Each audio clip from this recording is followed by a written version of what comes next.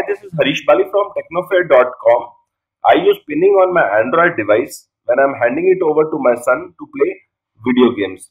I'll show you how to enable it and use the same. Go to settings of your device, scroll down and go to security under personal section. Scroll to the bottom of the page and you will see screen pinning.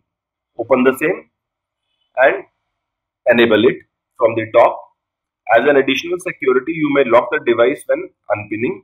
There are three options: pattern, pin and password. Let me pick a pattern. Continue. Enter again. Confirm. Show all notifications. That's done. These are the basic settings that you can keep as turned on. Let me pick up an example where I am handing over my device to someone and want to restrict the usage only to web browser. So I'll open the app Chrome. There are few apps that are already open on my Android device. I simply need to tap once on this quick view button, bottom left. Last opened app always shows up at the bottom, which is Chrome in this case. Tap on the taskbar and drag it upwards till the middle of the screen like this. And you will notice this pin on the bottom right of the app. Here it is.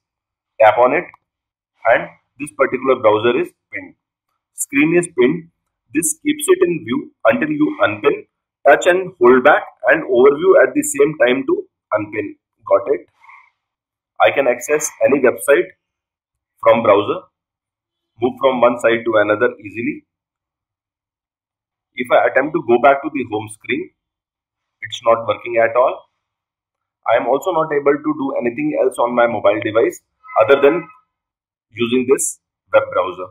Now the way to unpin this is simultaneously do a long press on this quick view button and back button on your mobile device.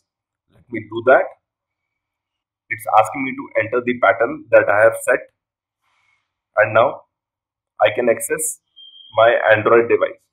To turn off the settings, go back to the settings section, security, scroll down to the bottom, screen pinning, turn it off, back.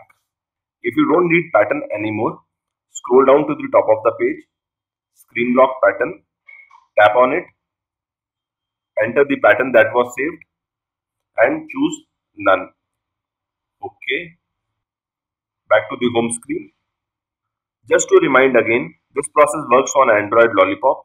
Next time you hand over your device to someone, just try pinning an app and I'm sure you will find it easy to use. Well, if you found this tutorial good, do give it a thumbs up. Also watch other interesting videos by clicking on the links appearing in front of your screen.